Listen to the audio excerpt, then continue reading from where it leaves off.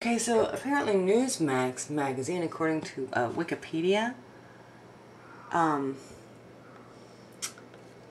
guess they're quite involved with the Republican GOP.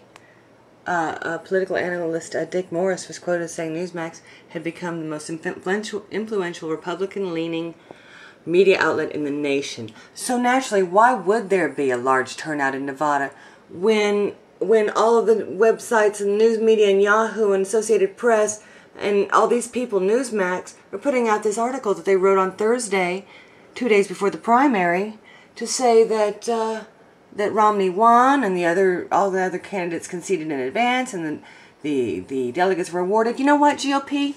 You guys want Mitt Romney to be the king of the GOP, whatever? Just let him know.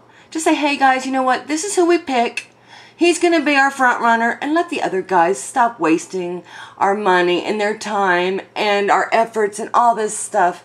For if you're just planning on being, if it's already in the bag anyway, just let us know. You know, then Ron Paul can maybe run as independent, or we can all write him in. Okay. Thanks for your attention.